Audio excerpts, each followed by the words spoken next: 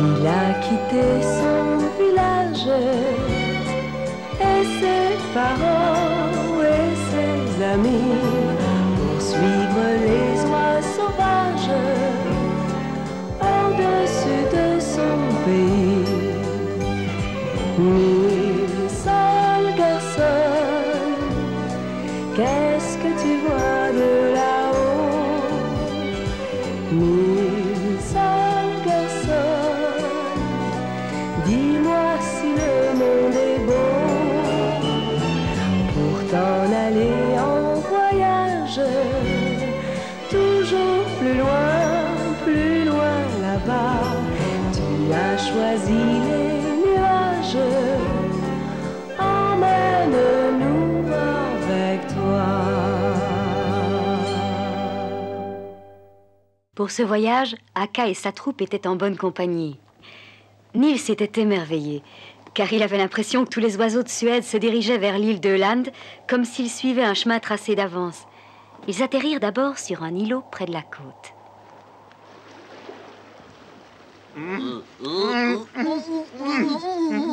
Tu es méchant, Caxi.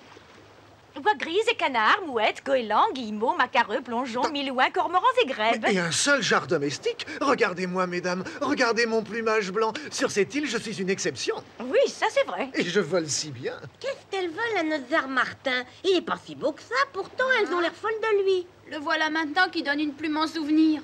Oh. Il y a ici de la nourriture à profusion et vous serez en bonne compagnie. Ça, nous nous en rendons compte. Vous pouvez naturellement rester ici, vous n'avez pas le renard Smir à vos trousses, tandis que nous, il nous poursuit depuis l'Ascanie. Il ne traversera jamais jusqu'ici. Il est capable d'en trouver le moyen, car il est opiniâtre. Je ne le crois pas. Qu'est-ce que tu fais? D'ici, on a un très beau point de vue. Ce qu'on aperçoit, c'est le sud d'Öland. Si j'étais à votre place, je passerais par cette île plutôt que par la terre ferme. Ainsi, le renard Smir ne pourrait pas vous suivre. Pour le dépister davantage, je séjournerai sur la petite île à droite. Voilà la solution. De cette façon, il perdra notre trace. Tu viens de nous donner un très bon conseil d'amis. Je l'ai fait volontiers. Ixi, va vite rassembler les autres, que tout le monde se tienne prêt. Nous allons bientôt partir.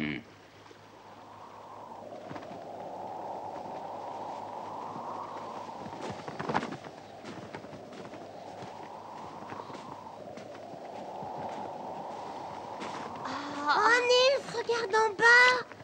Oh. Oh, tiens-toi bien. On dirait que Martin vole sur le dos. Ce n'est que le reflet de Martin dans l'eau. Regarde bien. Oh. On appelle ça le reflet? Oh. Oh. Alors, ce joli petit hamster, c'est donc moi?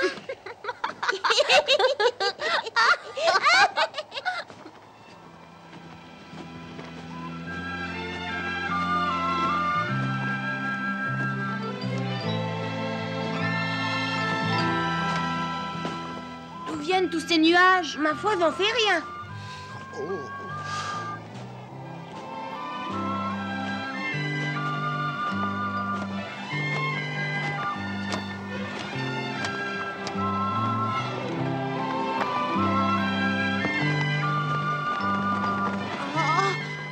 Ceux-là, d'où est-ce qu'ils arrivent?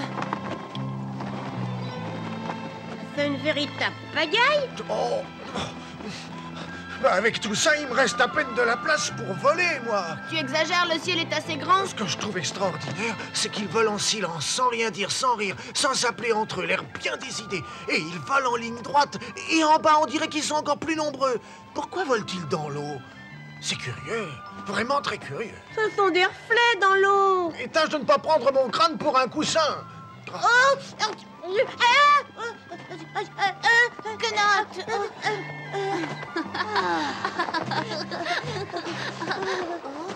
J'entends des coups de fusil. C'est pour ça qu'ils tombent.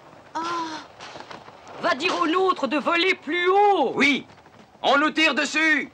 Akka désire qu'on gagne de l'altitude.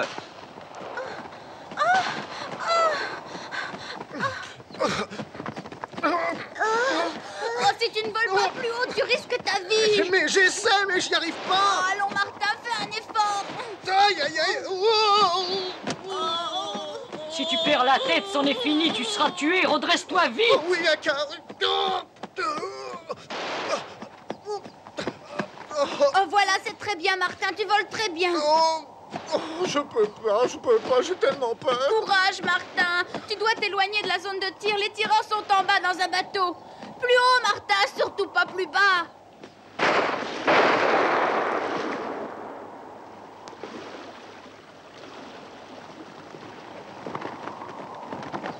C'est à cause du gros jar blanc que les chasseurs nous ont repérés, c'est sa faute. Je l'ai toujours dit qu'un jour, ça nous porterait malheur de l'avoir emmené. Ce qui arrive n'est pas de la faute de Martin. Les hommes nous ont toujours tiré dessus. Eh oui, il y a longtemps que je le sais. Nelia! Nelia n'est pas avec nous. Personne n'a vu Nelia? Nelia? Que fait-elle? Elle vole tout droit sur les tireurs. Oh, au secours! Oh, à l'aide! Oh! En voici une. Elle est perdue. Personne ne veut aller à son secours. Martin, vas-y. Non, j'ai encore trop peur. Ixi, sois prudent. Fais bien attention, Ixi.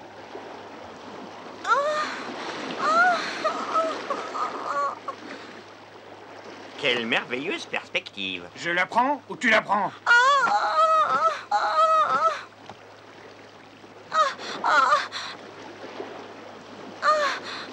Qu'est-ce qu'elle veut?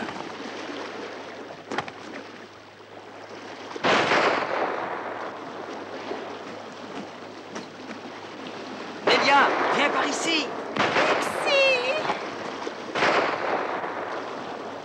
Viens, suis-moi, Nelia. Il ne t'arrivera rien. Je viens.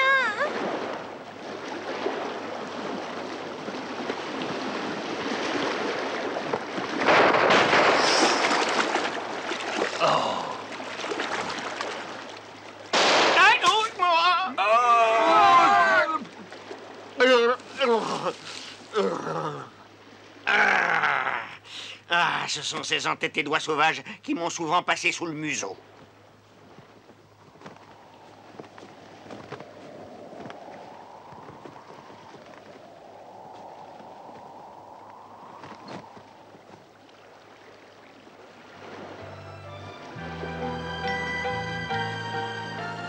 Ixi, je dois te féliciter au nom de tous. Tu as fait preuve d'un grand courage et d'une grande habileté. Merci. Ixi, tu m'as sauvé la vie.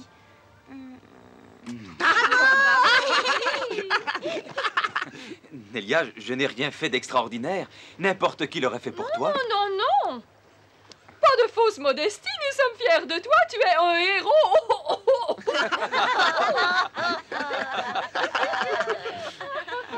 Maintenant que tout danger est écarté, vous êtes libre de faire ce que vous voulez. Je vous propose entre autres de faire ripaille pour fêter cela. Oh, chut!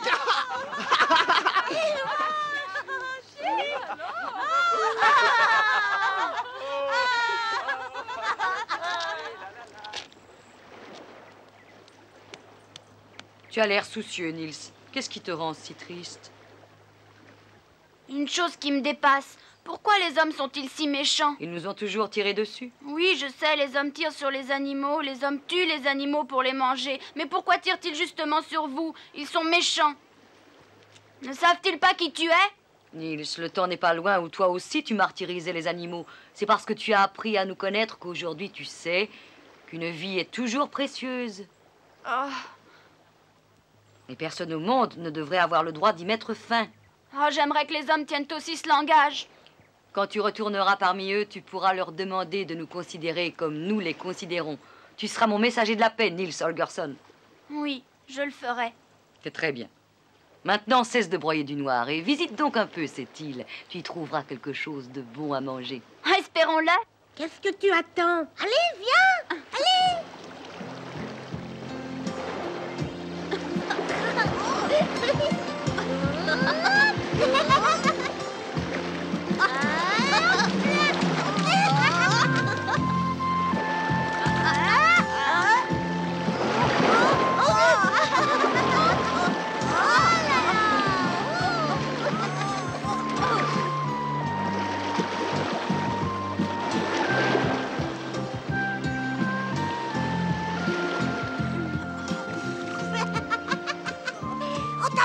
coquillages.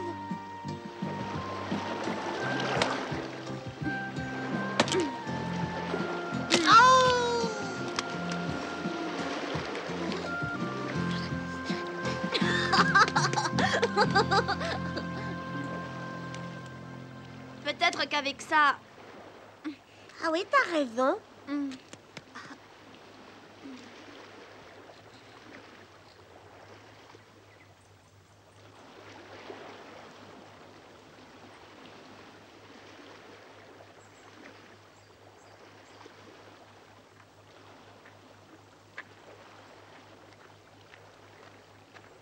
Nils! Oui? Aka te demande de ne pas trop t'éloigner. Il faut rester groupé. Je ne suis pas si loin que ça, je cherche quelque chose à manger, c'est tout. Et le jarre blanc, où est-il? Martin? Tout à l'heure, il s'est envolé avec vous. Oui, il était avec nous. Mais il a disparu comme par enchantement. Vous auriez dû le chercher un peu partout. Nous n'avons pas le temps. C'est ton ami, à toi de le chercher. Moi? Bon, d'accord. Si tu veux, tu peux me confier ton filet. Je le porterai pour toi. Donne-le-moi, je vais l'emmener. Où l'avez-vous vu la dernière fois? Ah, l'île est grande, c'est difficile. Martin! Martin!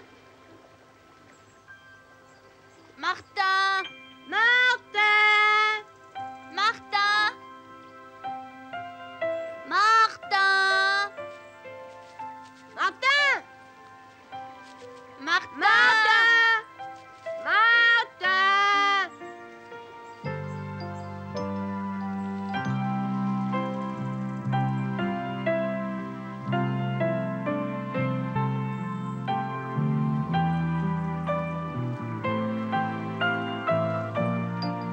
S'il était ici, il nous aurait déjà répondu. Vaudrait peut-être mieux retourner avec les autres, il va faire nuit, Aka va s'inquiéter. Cherchons encore un peu. Martin! Martin! C'est pareil qu'il est revenu avec les autres et qu'il dort. Moi, je vais aller voir. Nils! Oh, te voilà enfin, Martin. Nous t'avons cherché partout. Où est-ce que t'étais? J'étais ici et là, un peu partout. J'ai fait un grand tour. Une promenade, tu comprends? C'était long. Long? Je ne me suis pas rendu compte que c'était une si longue promenade.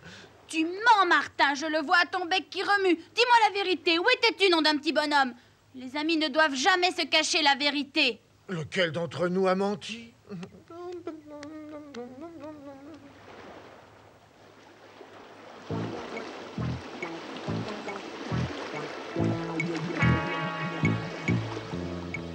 Vous aviez cru que vous pouviez vous débarrasser facilement du renard Smir, hein?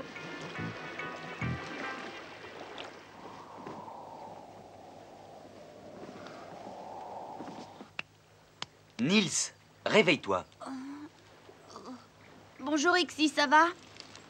Votre Martin a de nouveau disparu. Je n'en crois rien, il dort là-bas et... Ah, ça alors? Kenot, réveille-toi, Martin vient encore de disparaître. Non, bien d'habitude.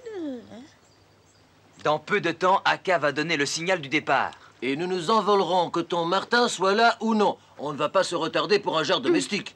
Je l'ai toujours dit qu'en l'emmenant, on aurait des ennuis. Martin a sûrement une bonne raison, sinon il ne se serait pas éloigné. Debout. Pourtant, c'est bien lui qui s'est porté volontaire pour ce voyage. Et jusqu'ici, tout allait bien. Un jarre domestique reste domestique. Martin n'est pas comme les autres, c'est un genre courageux. Viens, Kenot, on va le chercher. Mais viens. ça fait dormir.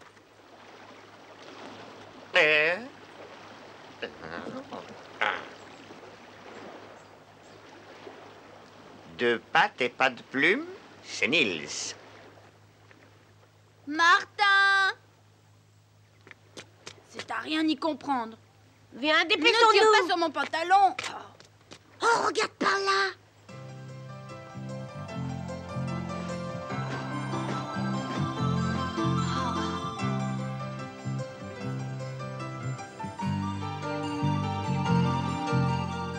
Qu'est-ce qu'il fait? Et qu'est-ce qu'il porte dans son bec? Attention!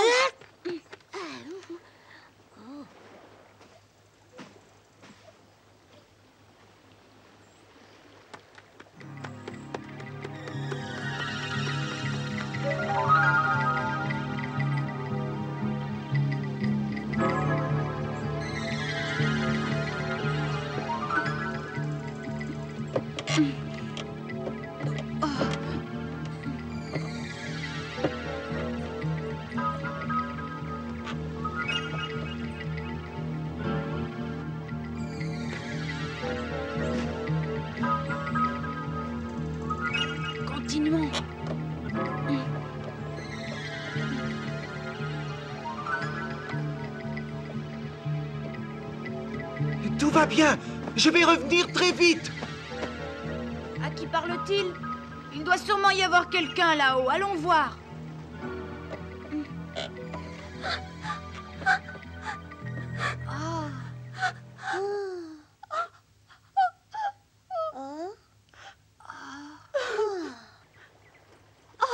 Bonjour, surtout n'aie pas peur. D'où venez-vous? Qui êtes-vous?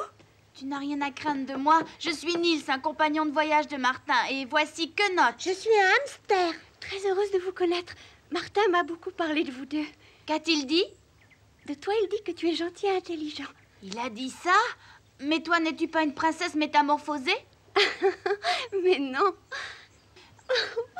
Mais pourquoi pleures-tu? Est-ce à cause d'une blessure qui te fait mal? Pareil que c'est encore la faute de Martin. Comment ça? Elle l'a peut-être contrarié et il s'est sans doute mis en colère. Est-ce que c'est ça, la faute de Martin? A-t-il été incorrect? A-t-il fait mal? Oh non, mais non, mais non, mais non. Martin est adorable. Oui? Oh. Je pleure parce que je ne peux plus voler. J'ai une aile blessée et Martin m'a apporté à manger hier soir et ce matin. Il est bon. Voyez-vous ça, notre Martin qui fait le galant? Qu'est-ce que ça va donner? Aka va vouloir bientôt repartir et Martin devra suivre. Je sais, il me l'a expliqué. Il est justement venu ce matin pour prendre congé. Je pourrais demander à Aka de t'emmener. Elle accepterait, j'en suis sûre. Elle a si bon cœur. Ce serait merveilleux, mais c'est impossible, hélas. Je te l'ai dit, j'ai une aile qui est blessée. Oh. Je ne pourrai jamais plus voler. Oh. Fais quelque chose. À la ferme, tu soignais les oies. Je ne sais pas, ça dépend de ce qu'elle a exactement. Je sais que ça va te faire mal, mais l'articulation est déboîtée. T'as qu'à la remboîter? Il faut que tu sois très courageuse. Attention, j'y vais. C'est très difficile.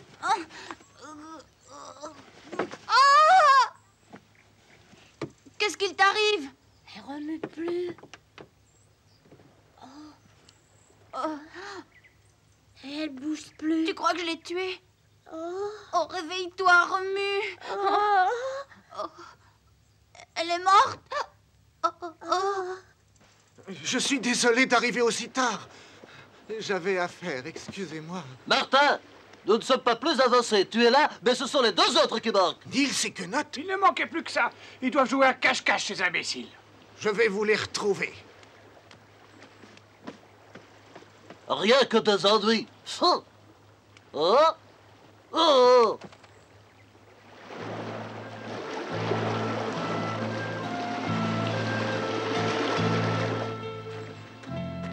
calme-toi, je t'en prie, Nils, redresse la tête. Tu l'as pas fait exprès, tu voulais la soigner. C'était dans une bonne intention.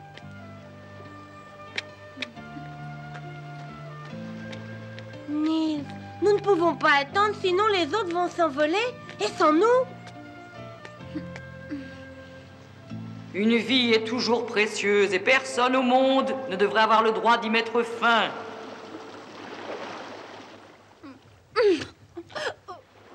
Nils! Nils!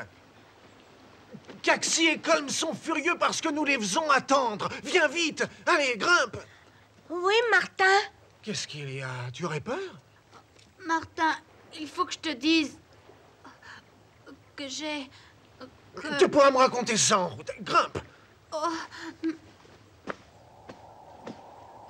Nous ne pouvons pas partir comme ça. Fais demi-tour. Tu connais cette belle oie grise? Ah oui, bien sûr. Je l'ai aperçue à l'autre bout de l'île. Elle s'appelle Petite Plume, c'est un joli nom. Il est arrivé un malheur. Elle est morte. Elle est morte, tu dis? C'est faux, elle ne peut pas être morte. Tu dois me mentir, Nils. Non, c'est vrai. Je fais demi-tour.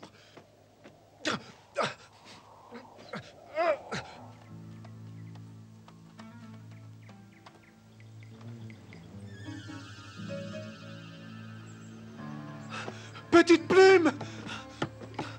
Petite Plume! Oh, Nils, sais-tu où elle est?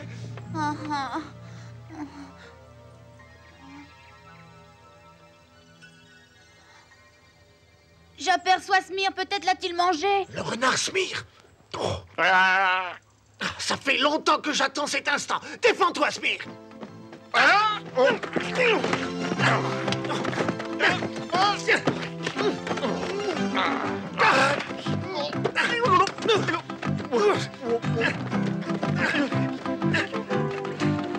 Fiche le camp.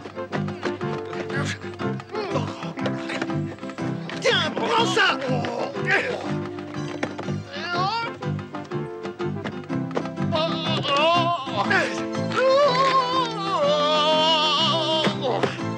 Fiche le camp. Ça va si tu insistes.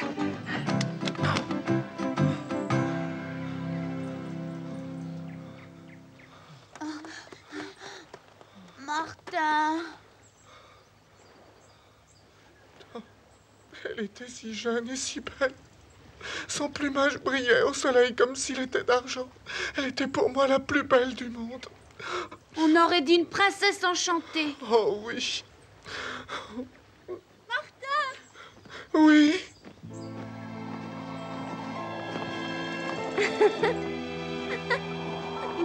Ma princesse enchantée. Petite plume.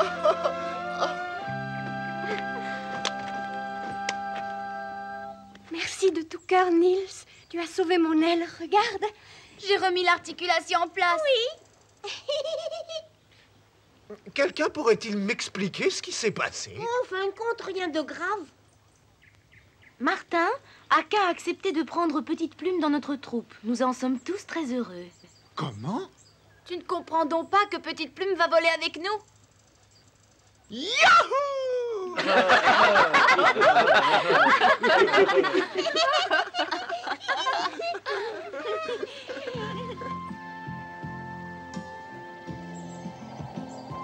Les oies s'envolèrent et longèrent l'île étroite qu'elles voyaient de là-haut en entier. Nils était heureux. Il avait le cœur léger.